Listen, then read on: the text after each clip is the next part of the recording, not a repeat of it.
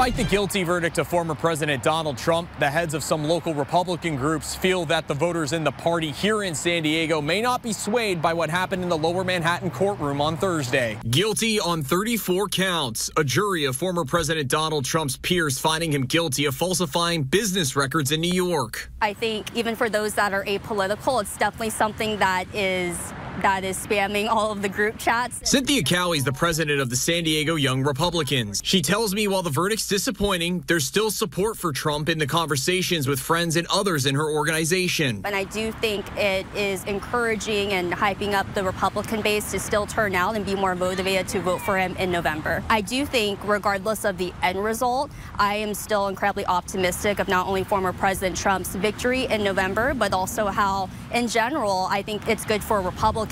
It's a similar sentiment for the county-wide Republican Party. My phone has been blowing up from text messages, voicemails, emails with Republicans around San Diego County standing resolutely behind President Trump.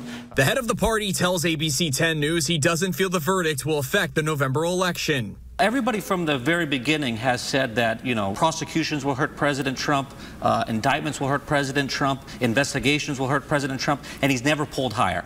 So it doesn't seem to be the logic that will carry through to November. Trump's sentencing is scheduled for July 11th. Ryan Hill, ABC 10 News.